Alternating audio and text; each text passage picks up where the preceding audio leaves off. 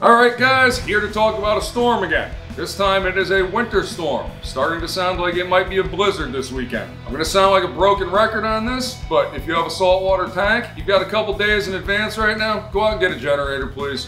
You'll thank me in the end. Even if you don't lose power this time, you'll have it.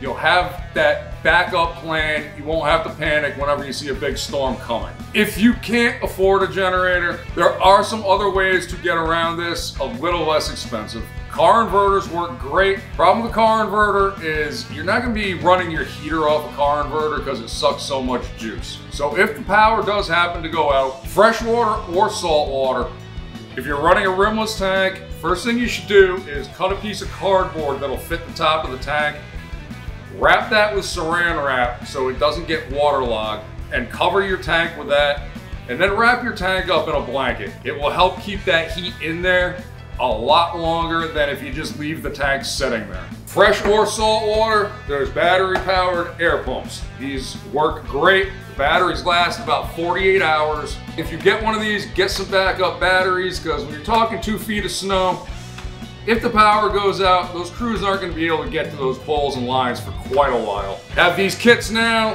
that have the valves, the air stones, airline, everything is all together with them. So you just come on in, grab one of these, you're good to go. Hopefully we do not lose power. If we do, once again, we'll go over worst case scenario, stir that water surface with a spoon if you don't have an air pump or an inverter or a generator. Hopefully you all make it through this storm okay. Try to stay warm and please buy a generator.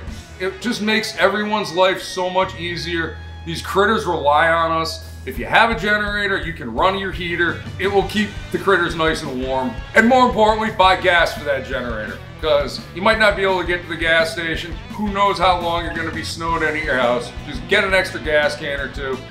That will help out drastically in the long run. Have a good day.